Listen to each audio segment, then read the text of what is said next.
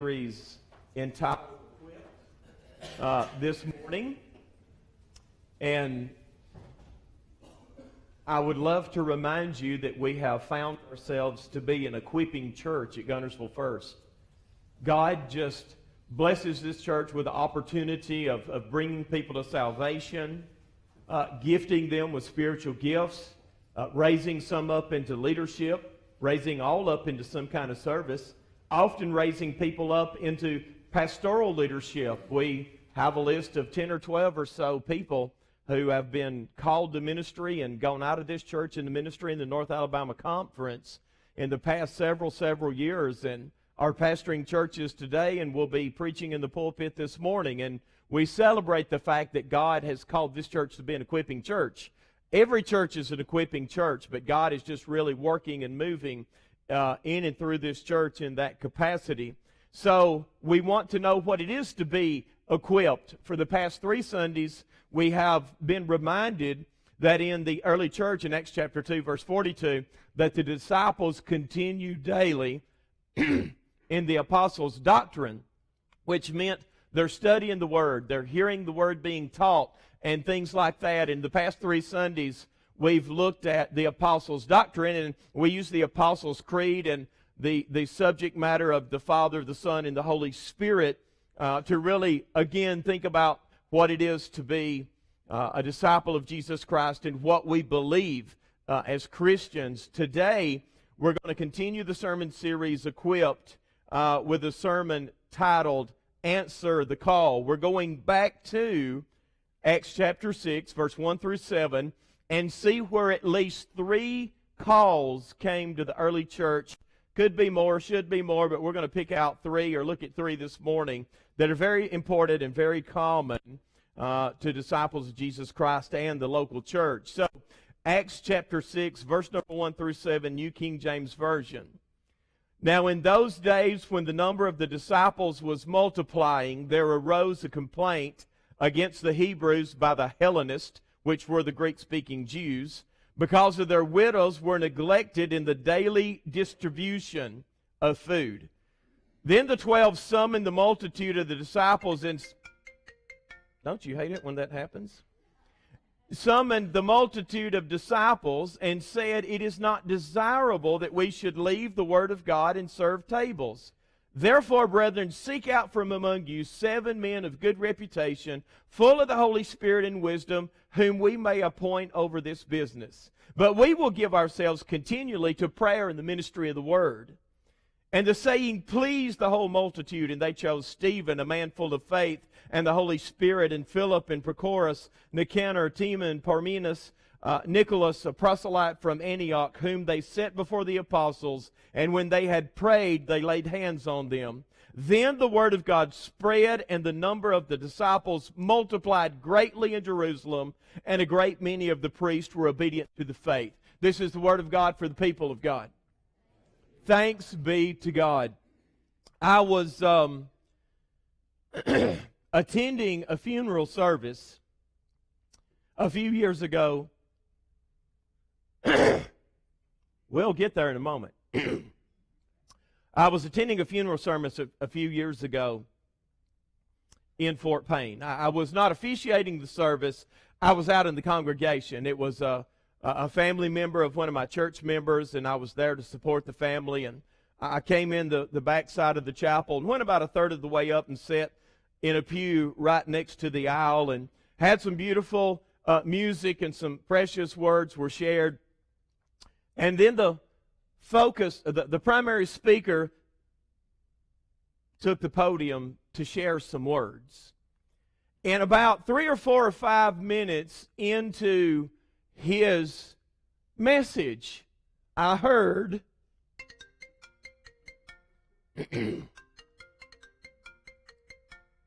Now, how many of you know that's not what you want to hear in the midst of a funeral? The good news was it wasn't my phone. And the bad news was that it belonged to a lady about 2 rows up, sitting on the aisle end of the pew, and she refused to pick up her phone. It was in her pocketbook on the floor, and it rang, and it rang, and it rang. And I know everyone in the funeral home chapel was thinking what I was thinking. Answer the call. Now, not that I wanted her to pick the phone up and say, hello. Oh, yes, I'm just here in the middle of a funeral service. No, I wanted her to pick the phone up and swipe it, mute it, make it stop ringing. But on and on it rang. Voicemail did not kick in. And after about 3 minutes, out of frustration, she grabs up her pocketbook and throws it back down in the floor. And I thought, I sure am glad that wasn't me. Do y'all ever have those moments? I sure am glad that wasn't me. But the whole time I'm going, saying to myself in my heart, in my mind, answer the call. Answer the call. I sometimes wonder how God calls to us. And God's heart and God's mind is saying, answer the call. I wonder, when we look around and see in the hearts and lives of other people, God beginning to move and stir. Maybe God is calling them to salvation, or calling them to ministry, or calling them to something. And you know it. You just know that you know that you know that God is working in their heart and life, and you're thinking to yourself, answer the call. It may be a call to discipleship. When we read that first verse of Acts chapter 6, it says, the number of the disciples was multiplying. God was calling people to salvation through faith in Jesus Christ. Jesus said, no one comes to me lest the Father draws them. So the word is being proclaimed, and the Holy Spirit is moving and drawing people to discipleship, and they answered the call. Multitudes of people were giving their hearts and lives to Jesus Christ. I remember the night I gave my heart and life to Jesus Christ, and the Baptist church my parents still attend. They'll probably be there today, as a matter of fact. My uncle was preaching, and I was several rows back, close to the wall, to the right of the pastor as he looks out in the congregation to his right hand. And I can't remember what the sermon was, but I remember God was calling, squeezing on my heart, and I stood there in the song of response, and I'm holding on to the pew in front of me, and if I could have put fingerprints on it, they probably were there. And I said, God, if you'll just let them sing one more verse, I will go. And they said, the song director said, on the third. And I thought, uh-oh, I've already told God I'd go. So now I've got to be a person of my word. And at 14 years old, I went down to the altar, I knelt down, I prayed, I gave my heart and life to Jesus, and never been the same since. I still remember that evening when God's call to discipleship came to my life. And I hope and pray this morning that you can think of a time, a season in your life that God's call to discipleship came to your life and you answered the call. And I would encourage you this morning, if you have not, God is calling, and I really encourage you to answer the call. Or maybe God has called and you have answered, but your relationship has not been what it could have been or should have been. And maybe you're at a point in your life now that God is calling you back to a renewed commitment. That's what I like about this Remember Your Baptism service we're going to have down at the lake, so that we can renew our commitments to God. Sometimes that's what the call is. You once walked close to the Father, and now you've kind of strayed a little bit away, and God is calling you back to a closer walk. I hope you're listening today, because God is calling. He didn't stop with a call to discipleship. He went forward with a call to service. They looked out in the community and they saw there were people who were not being fed, widows in the community who were not being a part of the Meals on Wheels program that was happening back in Peter and John's day in the early church. And people began to say, hey, some people are getting left out. And the apostle said, well, let's pick out 7 men full of the Holy Spirit and wisdom to appoint over this work and over this business of the church. And they did. Stephen and Philip and 5 others. It was noticeable that they were full of the Holy Spirit and wisdom and faith, and God called them to service, and they answered the call with a yes. I remember after Nona and I had married and we were attending Providence United Methodist Church, God placed a call on our lives for service, and we answered the call and became the youth leaders at Providence United Methodist Church, and did that for 2 or 3 years, and wow, what a challenge and what a blessing it was. I found out what I wasn't called to: youth ministry. Okay, but God called us to that in a season, and we grew and learned because of that, but I learned a lot of things, one of which I'm not a youth minister. And then God called me to another service in the church. I was nominated and put on the SPRC, the Staff Parish Relations Committee, and I never knew what fun could be until I was on the SPRC. And we had trouble with the pastor. And I thought, oh my goodness. And not only did they invite me to be on the SPRC, at the ripe old age of about 25, they made me the chair.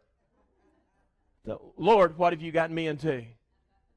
But you know what God blessed in that? And that same pastor was the one I sat across the table from when I answered the call to ministry. See, God calls us to salvation, and we see that here in Acts chapter 6. God calls us to service, and again we see that here in Acts chapter 6 with the 7. But then God may also call us to a focused ministry. And God called me to pastoral ministry.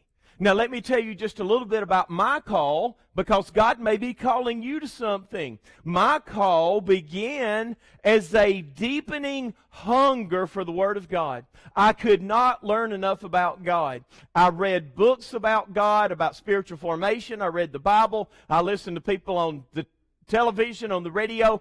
I could not get enough of God. I just had a hunger for God like I never had in the past. And I would talk to people about their relationship with God and their experience of God. And the hunger inside of me was a driving passion.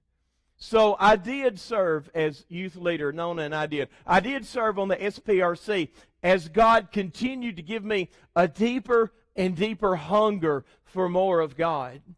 And then one day people began to say, my wife included, maybe God is calling you to ministry. You need to pray about that. And my first response was, I don't think so. Because I did not like to stand up in front of people and talk.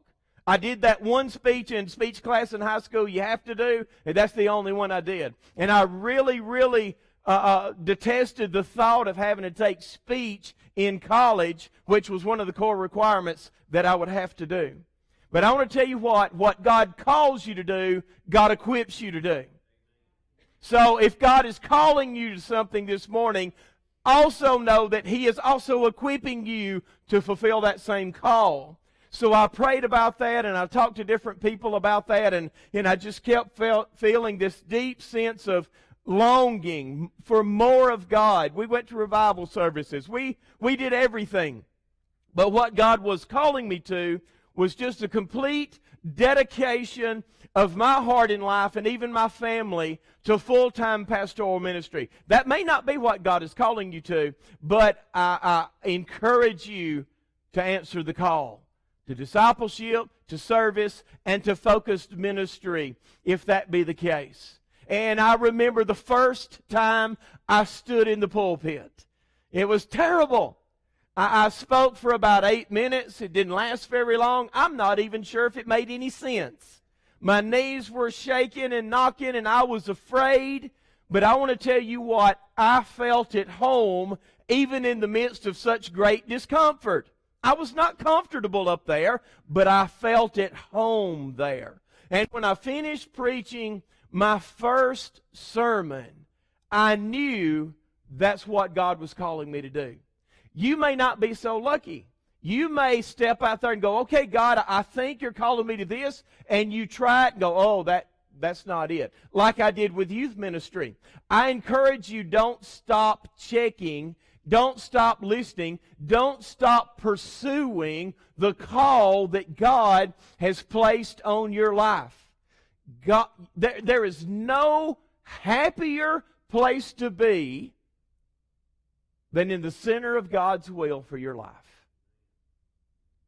In discipleship, in service, in ministry. As I went out this morning into the congregation to shake hands and to greet people and to welcome people, my brother looked at me and he said, "Wow, you sure are in a good mood today." I was smiling and laughing because I am in a good mood today. Because God has called me. And God has equipped me. And God has filled me with His Spirit and given me the gifts of His Spirit to fulfill the same call He's placed on my life. And guess what? If God has not already done that for you, God wants to.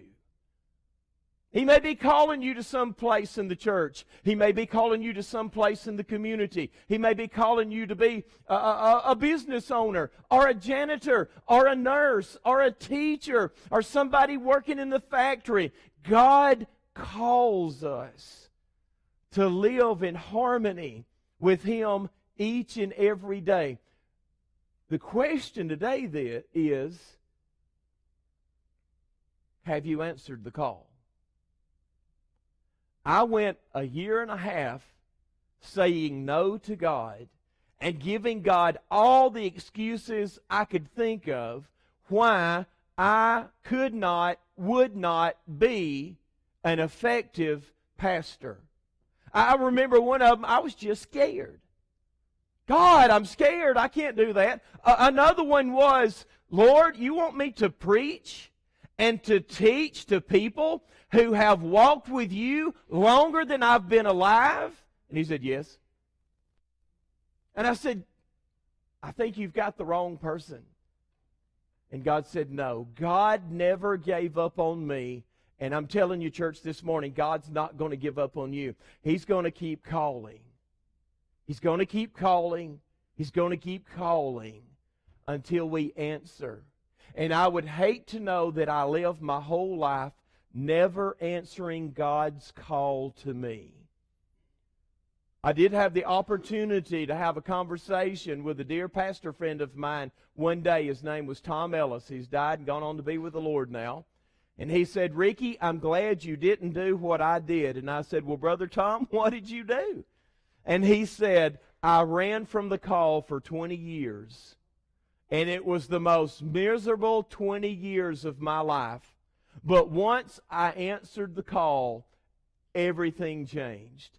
And I've been the happiest man you would know from that point forward." Church, God calls us to discipleship. God calls us to service. God calls us to focused ministry. I hope and pray this morning you've answered the call. Amen. Amen.